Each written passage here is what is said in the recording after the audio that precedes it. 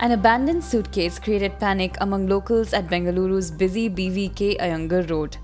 The unclaimed suitcase was found on the footboard of a scooter on the street. Shopkeepers and commuters noticed the case at around 1 p.m. and immediately alerted the police.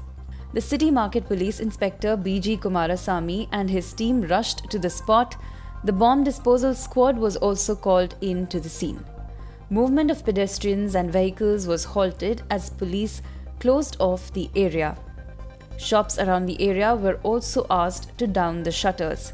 However, the panic subsided after only clothes were found in the briefcase.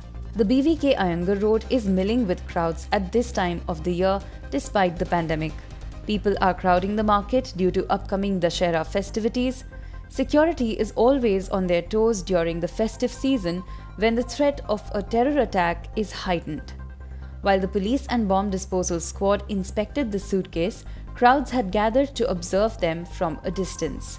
Similarly, in an incident in June this year, an abandoned suitcase was found near BMTC bus stand at Malleshwaram, 18th Cross, triggering panic among the public.